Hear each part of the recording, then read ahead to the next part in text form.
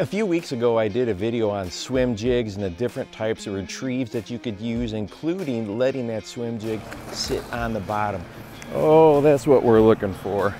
Well, I actually wanted to show you the difference between the Alabama Shake and then a standard, what I would call a Tom Monsoor pulsing retrieve. Now, a lot of you are familiar with the Alabama Shake, but we don't always get to see it under the water. And here's why I wanted to show you, because when we work the swim jig with this shaking method, it looks from our perspective above the water that we are just overworking that lure like crazy. We hold that rod about that 10 o'clock position, and then as we're bringing it back in a steady retrieve, we just bounce that rod tip like crazy. It throws slack into the line. From above the water, it looks like we're just putting all kinds of crazy action on the lure.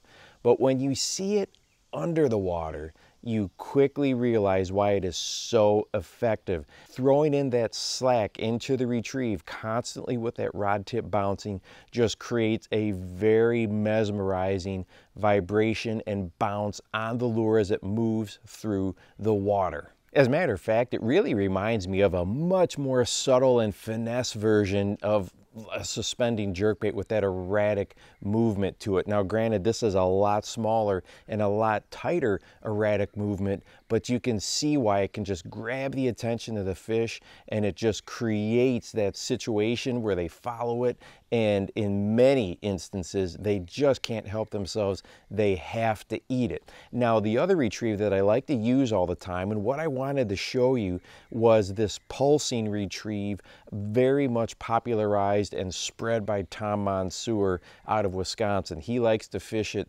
slower, often as slow as possible without letting it sink into the water column, and just pulse the rod. And here's what it looks like. It's got more of a sharp nosedive and then pulls up straight. And I've used this retrieve a ton and had tremendous success with it over the years.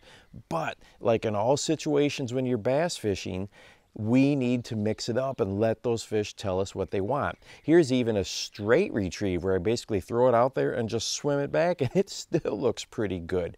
So as you're using that swim jig, mix them in. Now, I was filming this with my camera in open water, but one of the things that the Alabama Shake does so well is it can come through vegetation, even some slight emergent vegetation, because you're constantly hopping it and twitching it and just pulling it or ripping it right through that stuff. So a swim jig is one of those lures that can efficiently work weeds and vegetation where maybe other methods don't do quite as well.